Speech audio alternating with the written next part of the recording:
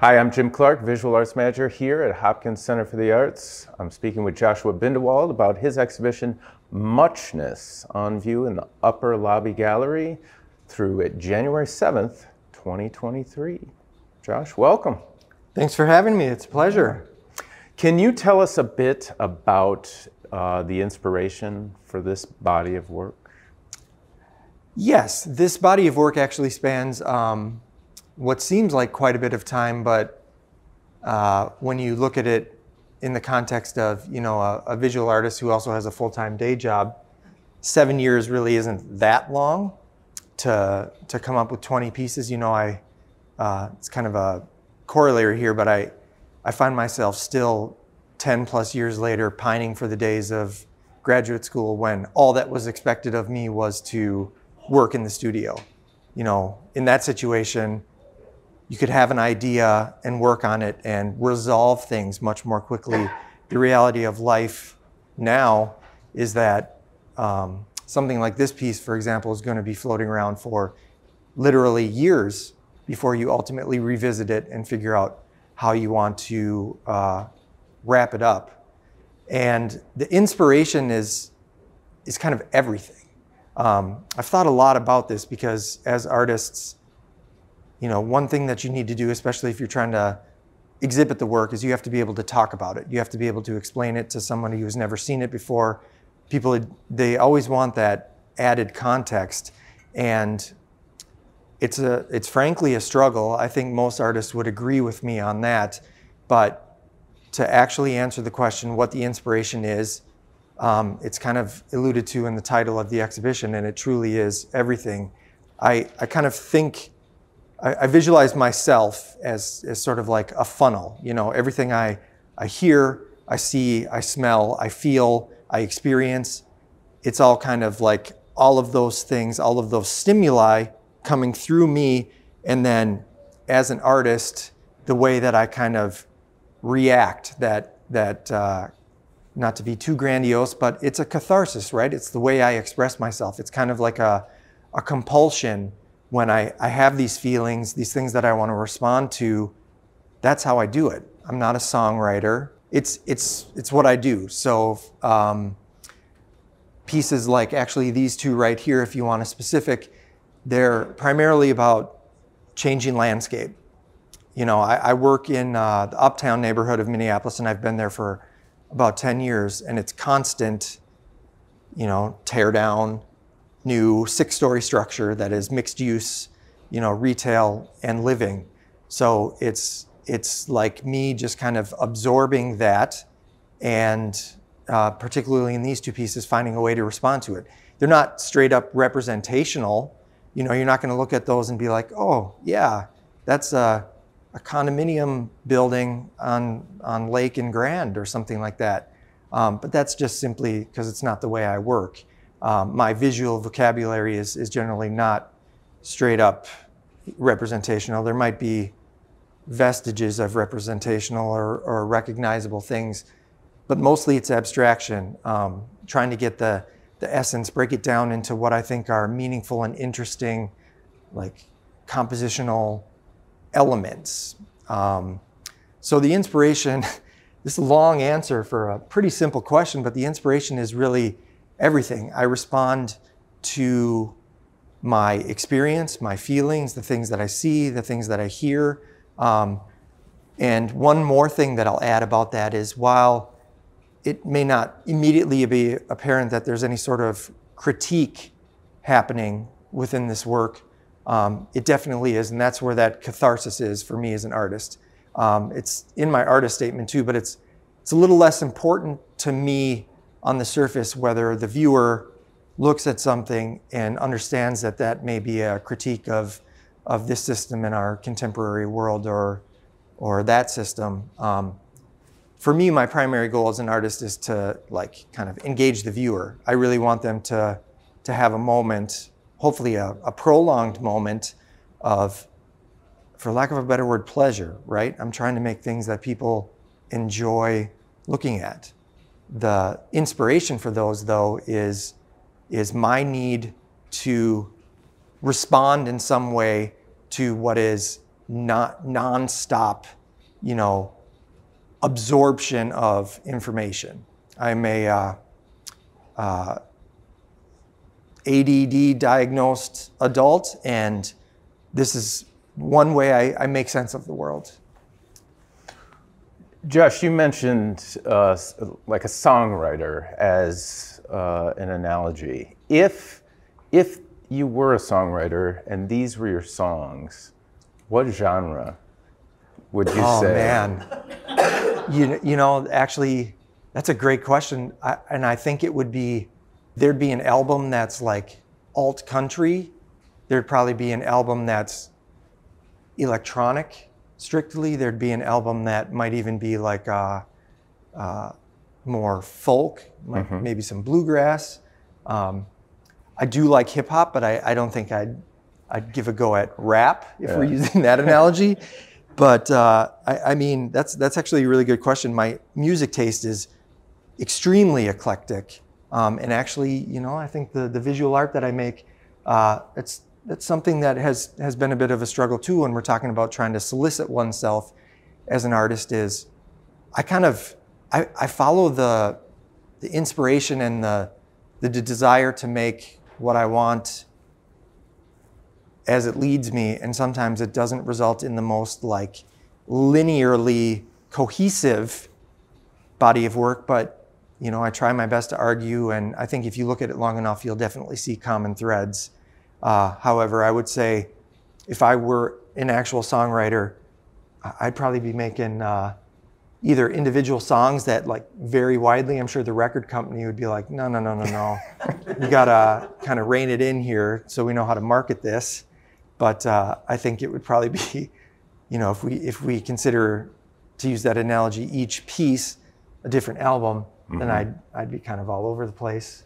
We do live in a time where an emphasis is put on that cohesion, a certain, and I think it's market driven. Yeah, I think it is. How does a gallerist market your work? How does an artist in this age of social media and the ability to self-market, how do you present that kind of monolithic brand, which can put artists that have wide-ranging interests and a maximal conceptual and aesthetic mindset at a little bit of a disadvantage. But I feel like while your works are quite disparate and much, that there is a unifying visual vocabulary. I mean, you can see, but it does require the viewer spending some time, How did you develop this visual vocabulary? Was it something, have there been elements of color or form, shape that have been present since when? Did you arrive at this, I don't imagine overnight, so how far back could you see elements of this aesthetic? I would say as far back as undergraduate, which would have been, I graduated in 2004. I was definitely a late bloomer, not the most mature young adult. Like to consider myself a slow learner. So I hit my stride pretty late compared to my peers when I was in college. But it was in there's a particularly memorable moment was in a winter or J term class, you know, during winter break. It was like a 2-week intensive class that I really just embraced mark making and color interaction and playing with that. And during that class, I ultimately made 5 pieces, which, I mean, to this day, like almost 20 years later, I still regard as being pretty worthwhile in my, you know, entirety of my production. And, you know, that time kind of helped me to become confident in color. I kind of went in, just threw caution to the wind, and the results were good. So at that point, I don't think I ever questioned it again. I was having a conversation with you last week about how I actually find it more difficult to work in black and white. I think you can hide maybe things that are of a little bit lesser quality with like color, because color is so attention getting. Whereas if you're going to develop a strong image with minimal color, you have less that you can kind of lean on to prop you up. But my answers are so meandering. I apologize for this.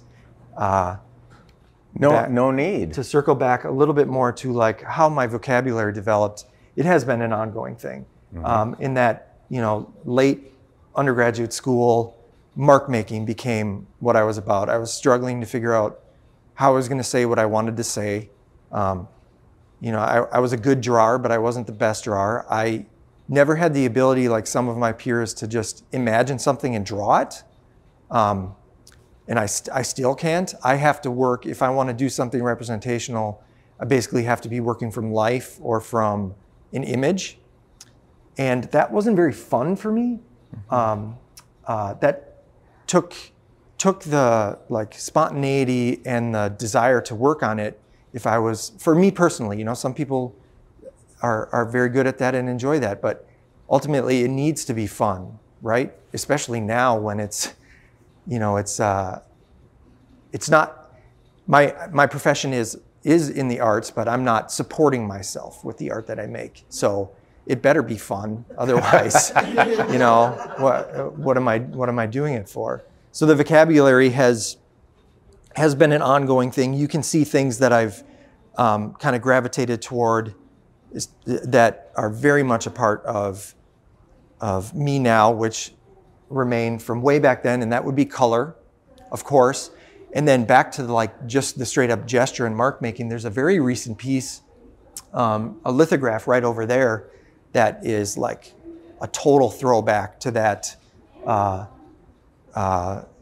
20 years ago, experimenting with just making marks and seeing how I could layer them and ultimately create what I hope is an engaging image. There is, in graduate school, in graduate school, I took a break. I had like 4 years or 5 years off between undergrad and graduate school. I was just working jobs, continuing my artistic practice on the side. So for that period, there was like sort of a lack of critical dialogue that you would have when you're a student. You didn't have regular critiques or, the studio engagements with your peers. So then when I got back into school after that period of time, graduate school is very heavy on that, like the how, what, why of what you're doing. So you had to really dive in and see, okay, why am I making what I'm making, and what does all this mean? And environment is hugely important to me. When we go back to that funnel analogy I was using earlier, like I'm a visual person, so I see what's happening. If it's, the abundance of trash on the street on a Monday morning, or, those buildings going up. But conversely, if I'm just in the woods where I can hardly see a trace of human interaction, I'm definitely absorbing that too. So in graduate school, I kind of figured out environment and land and our interaction with it and subjugation of it is kind of probably what I'm mostly interested in responding to, because it's what I'm mostly noticing. It's what burdens me the most when I think about the state of the world. It all, any pet issue or problem you can think of that we're confronting as human beings in the 21st century, it all kind of comes back to our planet in one way or another, right? So that's kind of my driving force, and has definitely informed my vocabulary very strongly since, I would say, 2008. Josh, you describe what you do. The title says it, muchness, but they're maximal images. Really the opposite of minimal. They're they're fully stuffed. I won't say overstuffed because that sounds like a judgment, but sometimes they are. Were you always making images like this, and did you discover, if so, did you discover what they meant from a content or the cognitive thematic element of it? Did you come to recognize that through discussions in grad school or with other artists, or did you realize that that was what you were doing all along? I mean, maybe a more succinct way. Look, I'm meandering too. Maybe a more succinct way to put it was, were these images occurring, you were making them, and then you discovered what they meant, or did you go about it more strategically? You identified, this is what my content is, what will this look like? I would say the former. Yeah. And that's actually a very perceptive question. The first part of your question about like whether or not I learned what this was about through discussions with peers and faculty and stuff. Probably a little bit, but no, mostly through discovery. Mm-hmm. I had a good response to that first part of your question, and I've kind of lost it now. So hopefully, just explaining it will get us back there. It is the muchness part. I think I realized just through making that. Oh yeah, that makes sense. Like I'm so scatterbrained. I have so many things going on in my head at any one time. So many things that are interesting to me, so many marks that I want to make, so many things that I find visually appealing that I want to respond to from my experiences, that like I have to pour it all on. And I have more or less learned to embrace it. And it was mostly a process of discovery. I don't want to take or apply too much credit to myself. The conversations were on everything, as they should have been. But it was, I think, self-discovery. I think it wasn't until towards the end of grad school and since that I've been able to kind of marry it all and unapologetically be like, yeah, these are often over the top. Sometimes they are overworked, and that sucks. It's a difficult thing for somebody who works representational to necessarily know when something's done. But I would argue it's at least as difficult to know when you're not working representationally, because there is no make this look like that sort of a thing. So it can be a struggle. But it brings up another, when you're not working representationally, as you are, though there, like Larry Rivers called it, a smorgasbord of the recognizable, and there are, there's a couple of legs here, and there's some. What's that? Larry Rivers made a lot of prints. Exactly, yeah. Exactly, and there's some legs here and some trees there, but for the most part, non-representational, non-objective. What are the things that you look for that signal this work is complete? How do you know? Honestly, what I usually do now is when I'm working on something, when I'm stepping away, I'll take a photograph on my phone, and then I go sit and stare at it. And that smaller version of the image really helps me to look at, like, is this a dynamic composition?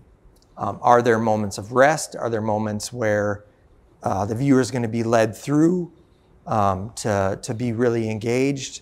And that's where I start, is from those, when I step away for a moment, I'm kind of scrutinizing it in a different way on a much smaller format. And I almost always see things differently on that little LED screen than I do when I'm taking it in person.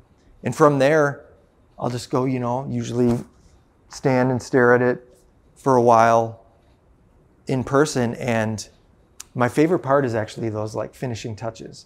When you're like, this is almost done, but what am I going to do? And in order to actually do that, once in a while, depending on what type of print it is, I might even take that photograph into Photoshop and like, you know, add a color or a gesture, something somewhere that I'm considering. If the medium, if it's something collage that I'm considering, you can just lay it on top, right? And kind of see how it's gonna work.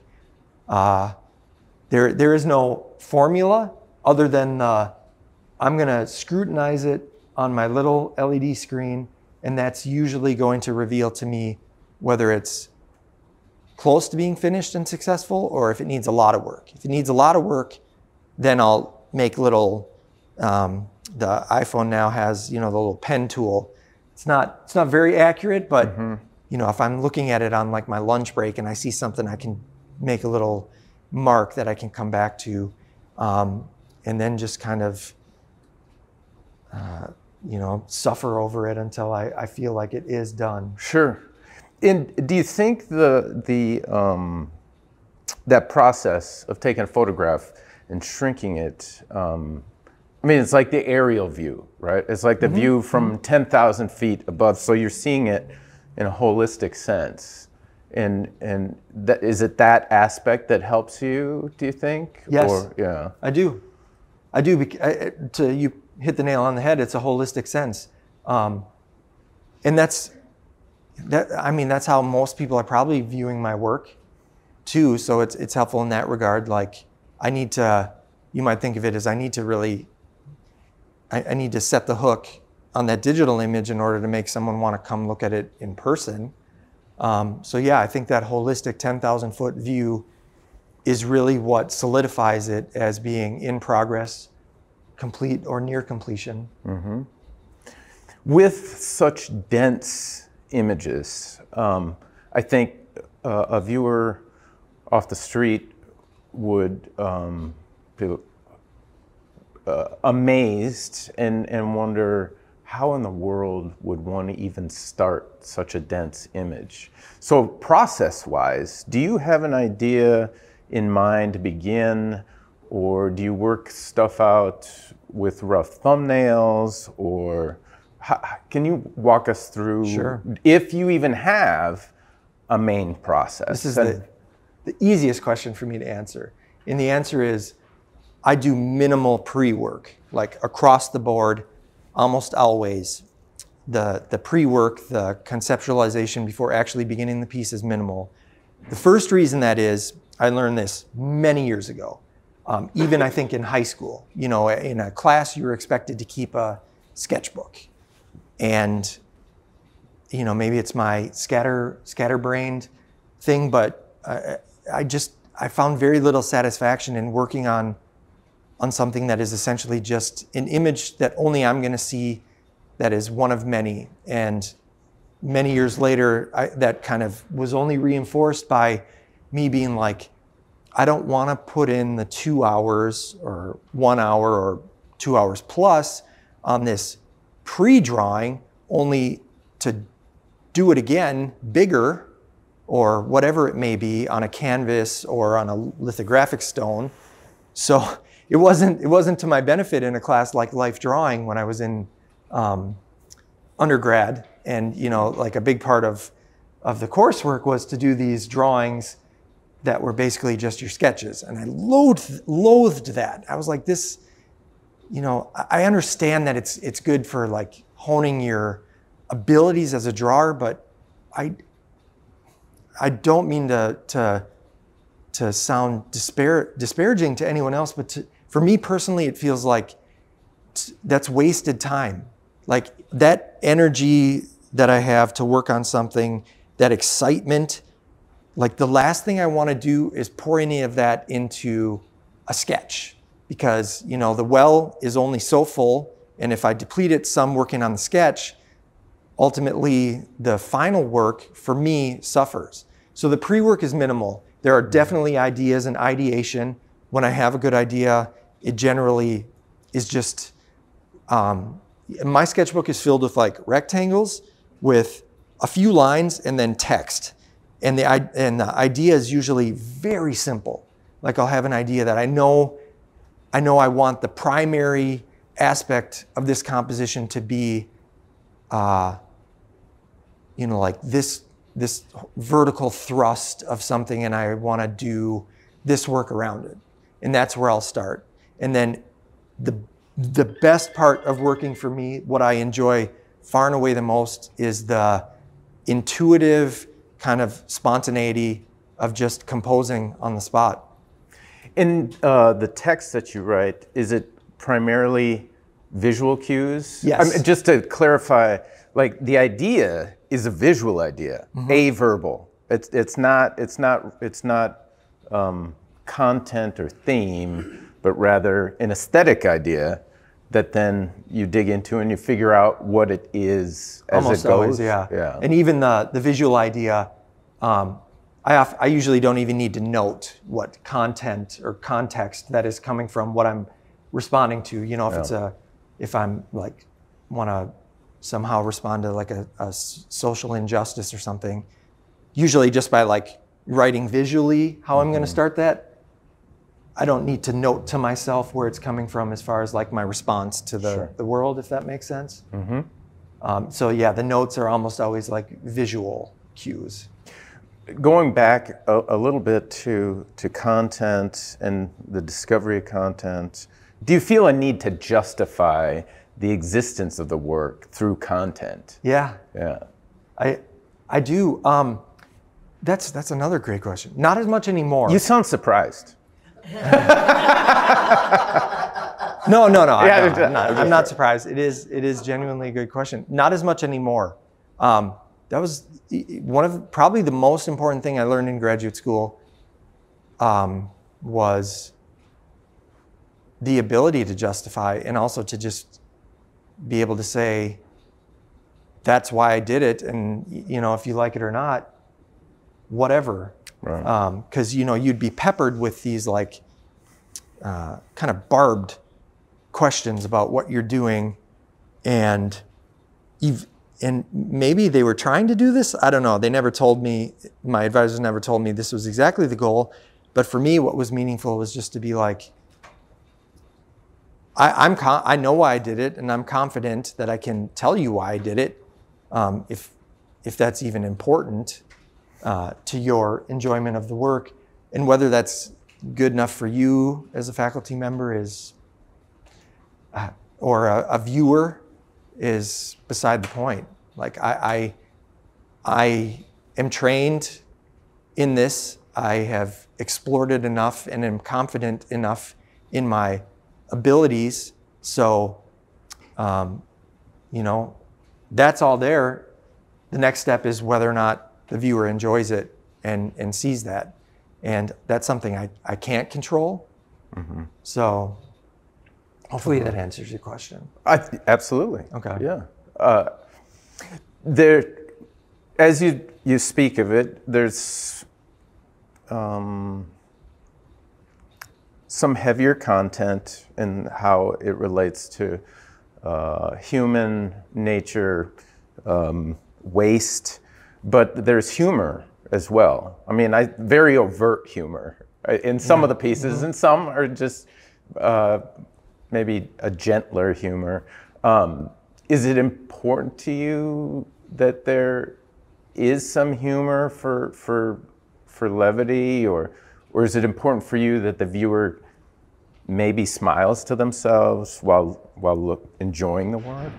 Absolutely. If in those instances of overt humor, I would love it if they, you know, smile or chuckle or you know, walk away thinking that it was a humorous moment. And there's definitely a touch of whimsy in pretty much all of the work, even if through nothing else, just through the color. So yes, there is very heavy subject matter often, but you know, to use the old analogy of like hitting someone over the head with a message, that's the last thing I want to do, is like burden the viewer with more bad news, right? These are ultimately decorations that should bring hopefully some moment of pleasure to the person looking at it. You know, and it's a form of escapism. Hopefully you get lost, just as you would get lost in a song or lost in a moving picture. Hopefully you get lost in looking at these for a while. So yeah, humor's definitely an element. I like to think of myself as a very funny person anyway, or at least, I appreciate humor quite a bit. It's a big part of my life. Maybe all art is at some level a self-portrait of the artist, but you're wearing, is that houndstooth? Yeah. Houndstooth. Houndstooth shows up as a visual texture in at least one of the works. Mm-hmm. Do you see your work as a whole as very self-portrait-ish, or is there, if not, is there one that is maybe the closest to that in this show? I would argue that pretty much all art is autobiographical in some sense, right? Because no matter how you're working, you're ultimately filtering, again, to use that word, stimuli, whatever's in your mind, whatever's driving you to create, it's coming through you. So it's being filtered through your lived experience. So again, I would argue that there's an element of autobiography in all artists' work. But in this show, yes, there are some that are extremely autobiographical. The first piece, all the way at the end, I mean, it says Essential Bindewald on it, which probably no one gets this. I was talking with some people at the opening and mentioned this, but it's not that I'm an egotist, but I did, I ran across a song in like a playlist that was a Barbra Streisand song, and it was off an album called Essential Streisand. And I thought that was kind of like, frankly, pretty, Barbara may not have titled it, but I mean, that's kind of egotistical to call something like Essential Streisand. Are you knocking Babs?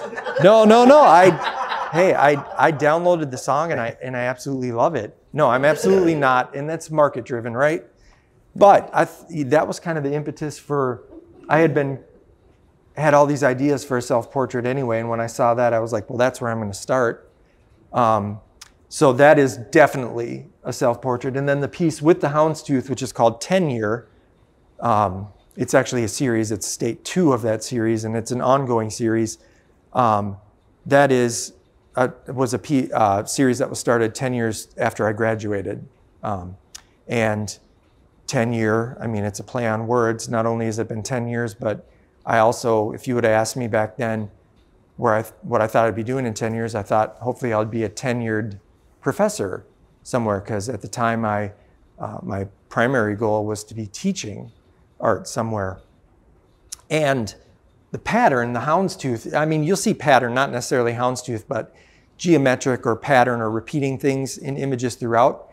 And I like to argue that that's kind of my way of that's like a crutch. That's my way of making sense, something I can lean on. Again, my brain is often so scattered that I kind of seek pattern. I seek uniformity in some ways. And I recognize that, and as such, I do enjoy bringing that into the art, not only because, long-standing patterns like houndstooth, they're beautiful, right? I mean, they wouldn't be a part of fashion for as long as they are, were it not for that fact that they're visually appealing. So I like to capitalize on that for sure. And it's interesting that you say for you it's a bit of a crutch. For the viewer, it's something that they can grab onto too, because they recognize that. Yeah. Oh, I've got a blazer with that or whatever. Yeah. So it's got that familiarity that they can grab onto in an image that's ripe with more challenging elements. Mm-hmm. Yeah, it's like a normalcy somewhere they can as you said, grab on amidst everything else that's going on, and then they can kind of wander throughout, particularly in the piece that we're referencing with the houndstooth. I view it as that way. Cool. We should open it up to some questions from our lovely studio audience. Mostly lovely. They're all lovely. So you've talked about gesture, you've talked about your inspiration. I'm always curious, when you face a blank piece of paper, Are you doing gestures to define what it is? How do you determine where the edge of what the image is going to be? And then how you populate it into the inside? Or do you look at the experience that you want to evoke? And it's a process of how the viewer, or yourself being the original viewer, is going to move through the passage until you get to that point where you're putting the final touches on that you were talking about. This is actually a pretty good lead into, I can tell you why I kind of came into printmaking. What's worse than a blank sheet of paper or a blank canvas, right? Have you heard the term horror vacui? It means fear of empty space. And I think many artists suffer with that. Like, it's overwhelming to look at something that hasn't begun at all. And, you know, when I was in school, I struggled with that immensely, especially when you got to the little bit more advanced projects or advanced level classes where it was up to you. You weren't so much going on an assignment, you were just more expected to invent something anew. And with printmaking, to use a $10 word that we use in printmaking, the matrix. The matrix is the term for what your image comes from. A matrix is a wood block. A matrix could be a copper plate that you've done an intaglio print on. A matrix is a lithographic stone. Whatever printmaking technique you're doing, the matrix is ultimately what you make the image on that then offsets it onto the paper. So what printmaking did for me was, you know, I'm not looking at the final product when I start working on that matrix, that wood block or that copper plate. I'm just working on it. The final product is going to be what offsets onto the paper when I run it through the press. So for me, that was like completely freeing. For one thing, the matrix is almost never white, you know, bright white, which is like the most absent of anything, right?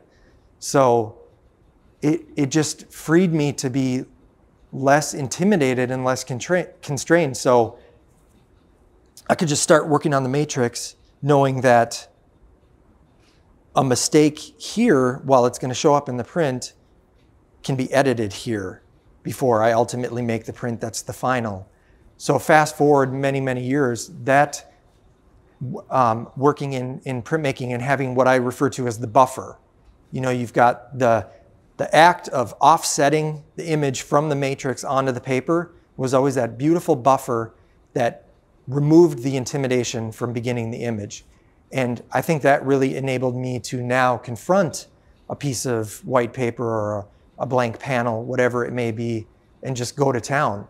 But, you know, when confronted with, if I am truly working on, you know, something that is starting from a white piece of paper or a panel, which means it's not starting as a print off of a matrix, the way I would begin is the first thing I have to do is get rid, there needs to be something on that bright, white, completely absent, vacant thing. And there's a lot of ways to do that. Trying to think of most recently, yeah, so a painting that's in this show, back to like the earlier conversations about, you know, waste and land and environmental concerns. And the frames in this show are a product of that as well.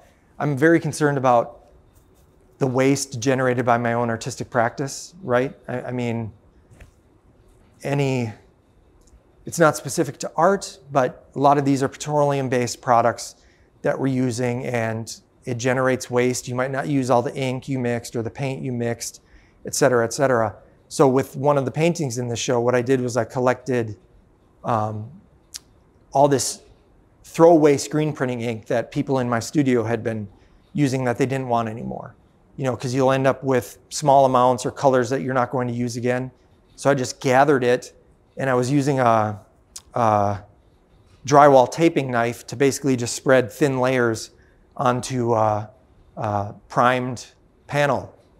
That's kind of a weird example, but I mean, that's one way to remove the horror vacui, is just to start. And in that case, I kind of had an idea that it was both going to be a reductive and additive process I was going to carve into all these layers that I put on, but then I was also going to build on top of them, which also is the way I do, particularly my intaglio prints are very physical in that way, and I see that as a corollary for the way that we interact with our planet. Does that answer? That's a great answer. I mean, it gives some context anyway. Yeah. I like the and I like the additional vocabulary you've just given me, because I live in that space. Oh Okay. my God, I have a blank sheet of paper. Now what? Yeah, just put a mark on it. Yeah, dirty it up. And yeah, put a mark on it and then erase the mark. And then you've got something to react to. Erasure is also a mark, right? It is. I like to think of it that way. Yeah, thank you. Mm-hmm. Anyone else? So I would agree that artwork is definitely autobiographical. Like, it definitely represents the experiences that you're going through. And looking at your work, I see a lot of like spaces, and I'm just curious if you travel a lot and if you're kind of reacting to the visuals, the new visuals that you experience with the travel. And then also, you know, how much of that is coming through versus how much is coming through your emotions and your experiences?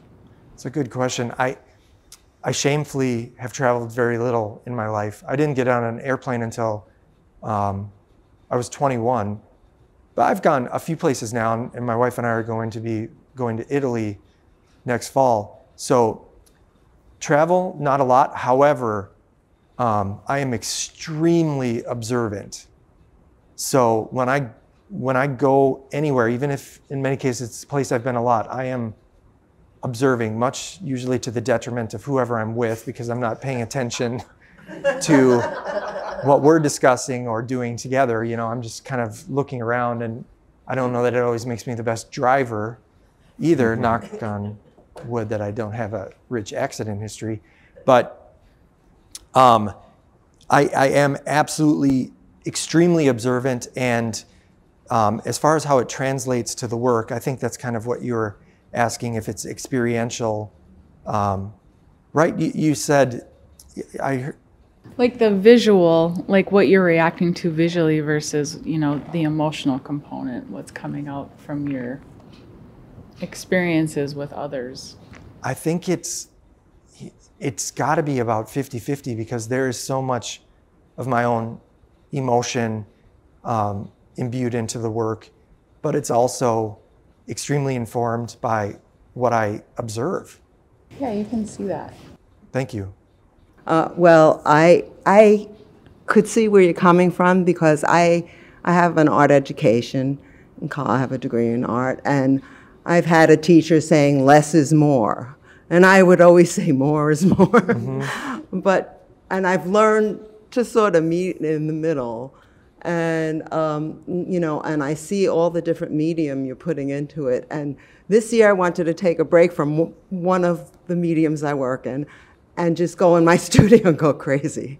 So I can really relate. I love the color, and I like what you do on the bottom of your prints. I've done a bunch of prints because I had some graduate work also, and how you put the colors and then incorporate it in your works. I think it's really great. And that's particularly the ones you're referencing where like it's a color log. Yeah. Mm-hmm. That was totally ripped off from an artist that I admire. But I'm No, okay in that's saying fine. that. It was, I don't know if I'm going to pronounce this correctly, but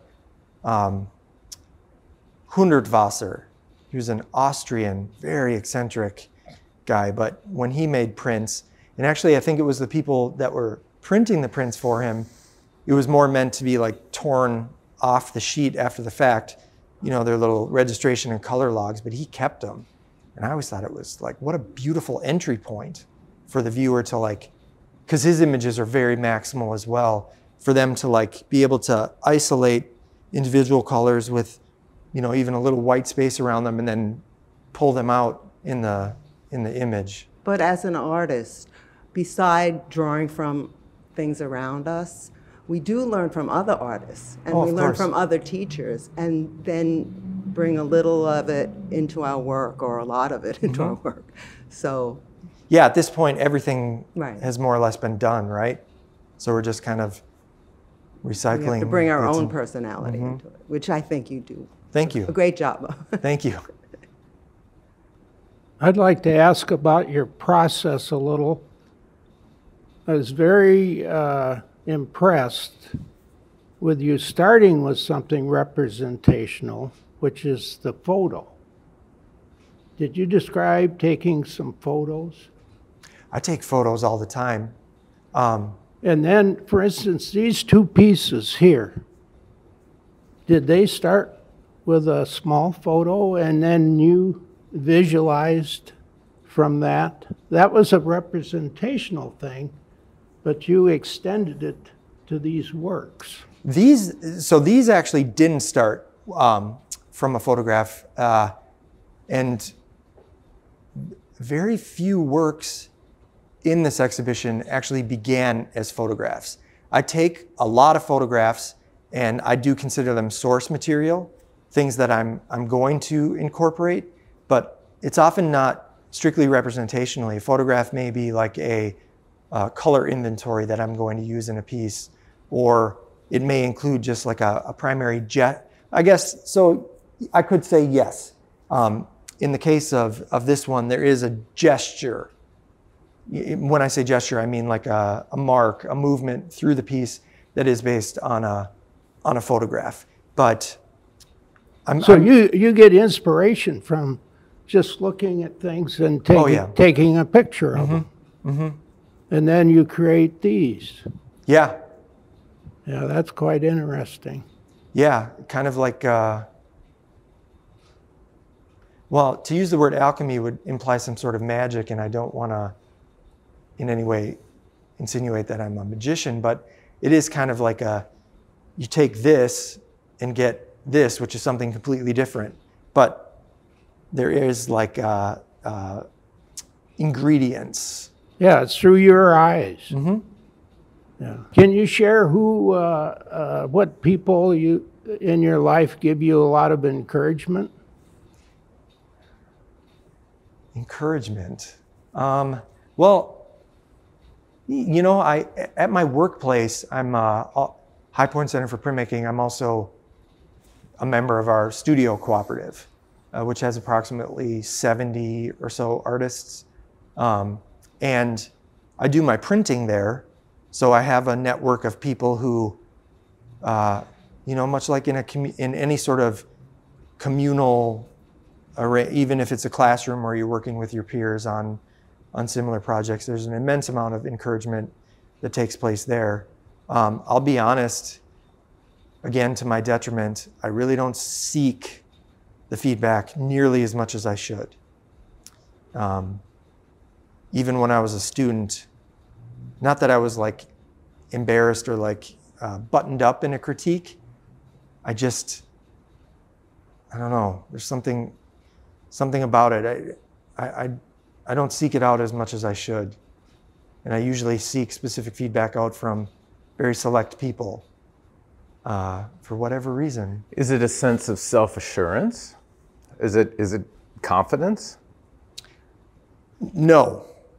Like within me? Yeah. Oh no, there's lots of self-doubt. I don't know what it is. I think we'd have to break that down with my therapist, to be honest. That's part 2. Yeah, part 2.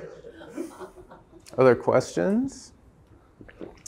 Well, I'm all about the process, and I'm looking at this first one past the door here.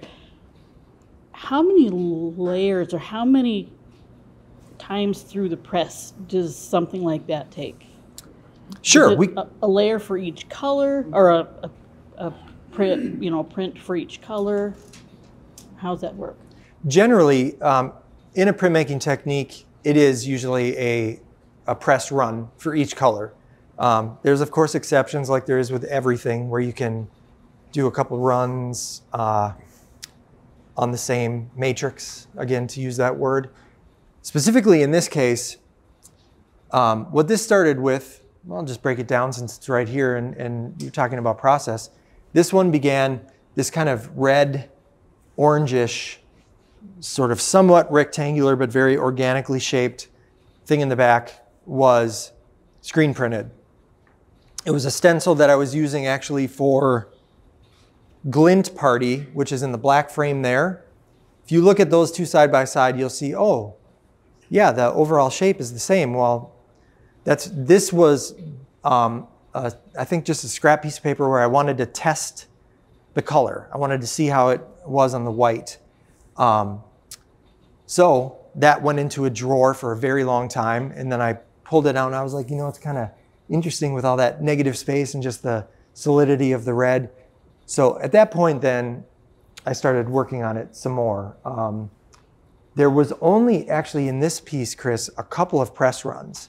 So there was that red, and then there was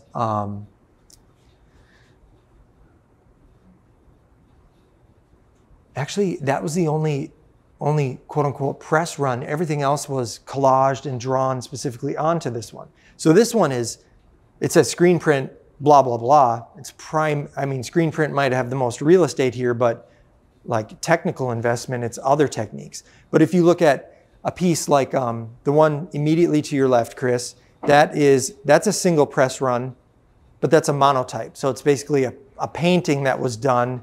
Most of the time went into creating the image, and then the final step was just transferring it onto a piece of paper.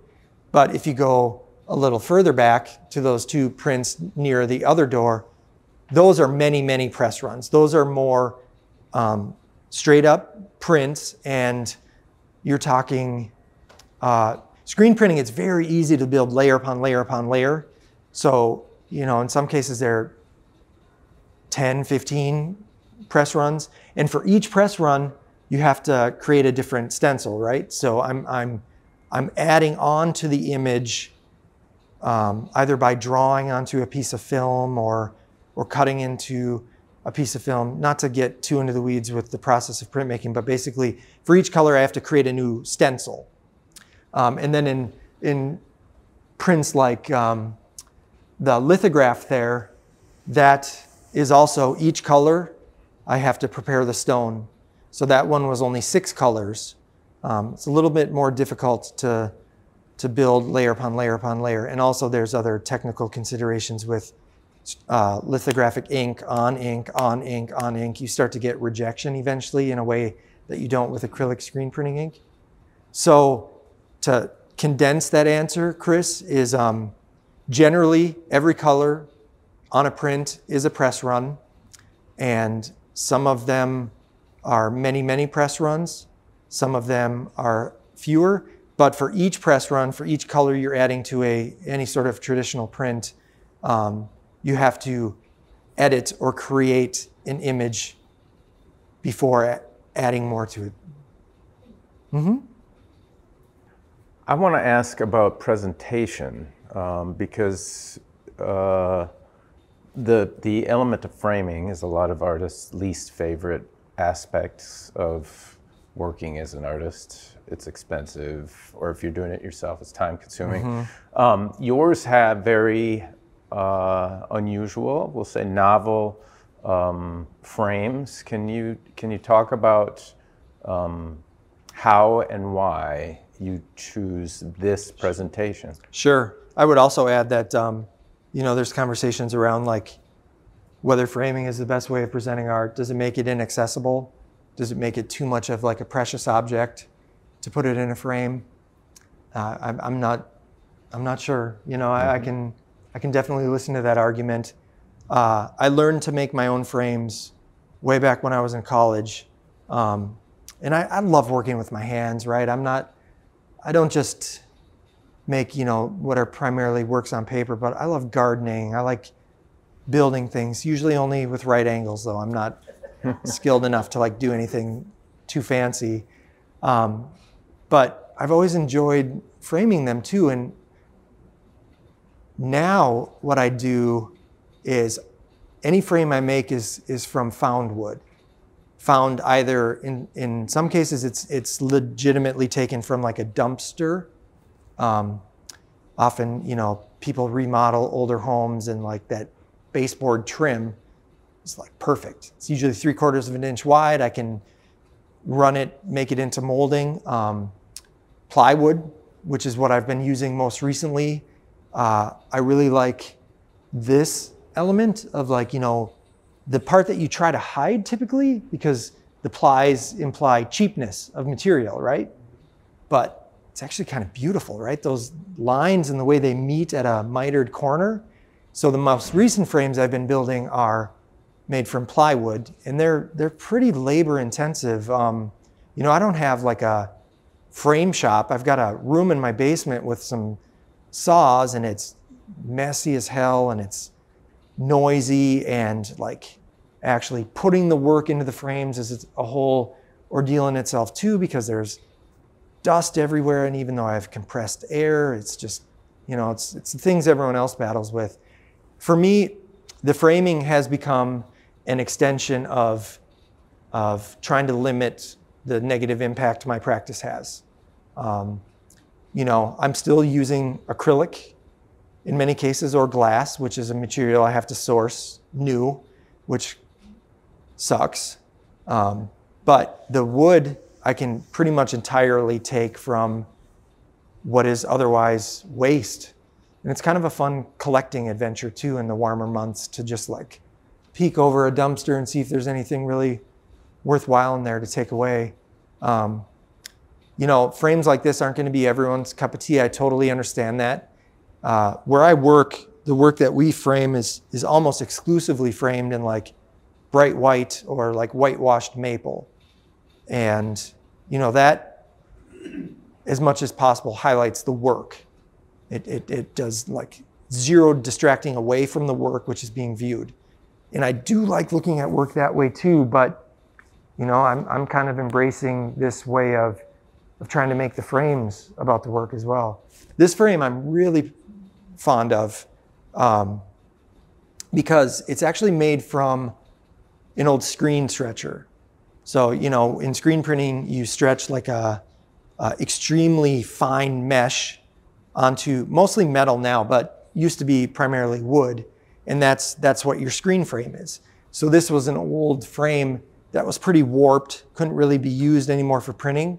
So I just took it and cut it down and made it into a frame. That's why you have, you know, the history of so much stuff on it. Old ink, you know, it's been waterlogged over and over.